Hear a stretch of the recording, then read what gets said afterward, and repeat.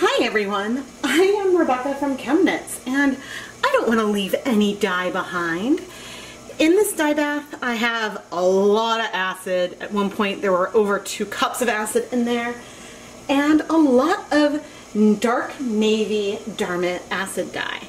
I started with 1/2 cup of a 1% stock solution and used some of it, and I'm not quite sure how much is left, but let's work on dyeing some yarn. And I'm sort of got this dry yarn and I'm sort of dipping it in, and oh, interesting. It's a lot paler. What's left is a lot paler than what I thought. A lot paler and a lot more sort of purpley. It looks like there's like so much pigment in there, and I was expecting it to be a lot darker than what it is, but I really didn't want to leave any dye behind. This is actually rather helpful to see because as I said, I thought that there was a lot more, I thought that there was a lot more color in there. And had I known that there was this little, I had just been attempting some glazing, you know, maybe I would have gone and left the yarn in here. But man, it also just shows how quickly all that color absorbed. Ooh, this is really, really pretty. I thought about combining this skein with some other leftover yarn that I had behind, but this is so pretty that I am just going to leave this in the pot as is and let it absorb the color. This yarn is Dyer Supplier's 75% superwash merino, 25% nylon, fingering weight sock yarn.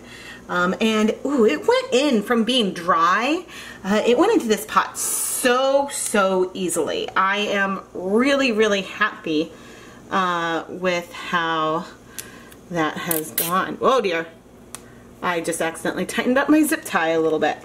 But yeah, I'm gonna go ahead and leave this in the dye pot for 10 minutes and then I'll come back. I am so happy with how pretty this is. Let's see. Yeah, we have exhausted that color.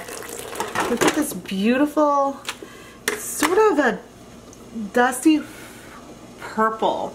I mean, it really is what you would think of as a pastel navy that's, you know, got a little bit of warmth to it. But it does feel very lavender.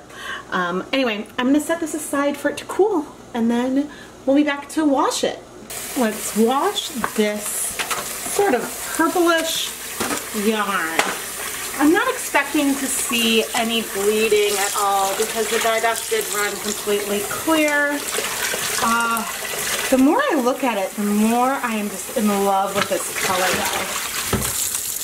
Alright, I'm going to add a little bit of clear dish soap, but then I'm going to rinse that out and put this through my Soft spin dryer and hang up the yarn to finish drying, and we'll come back with some conclusions. Here is the finished dry yarn, and this is really, really pretty. It almost feels gray. This yarn is so pretty. The color is very much like sort of a hazy, cloudy, stormy color. There is definitely some blue in here. It's not just gray, but something about it makes me think rain is coming. Dyer Supplier sent me this yarn for free to test out, and I did notice one small defect in it. It's not even a knot, it's just some of the plies just aren't completely spun. So for full disclosure, I wanted to point that out, but one kind of defect, 1 or 2 little defects or knots per skein are technically allowable by industry standards. And so this is not something that bothers me and would be really easy to sort of skip or remove if you did not want that in your project. In between the time when I was filming and now, I have become a Dyer Supplier affiliate. So if you want to learn more about the yarn base, you can find an affiliate link in the video description. I am Rebecca from ChemKnits, and if you enjoyed this video, make sure you subscribe to the ChemKnits Tutorials YouTube channel, smash that bell icon to turn on notifications, and leave me a comment below to let me know what you thought.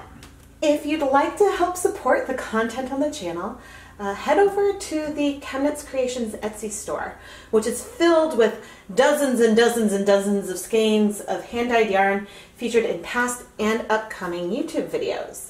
I always have the title and publication date of the video in the item descriptions, and you really should go check it out because sometimes there's a little bit of a sneak peek of what might be coming up. Thank you so much for watching.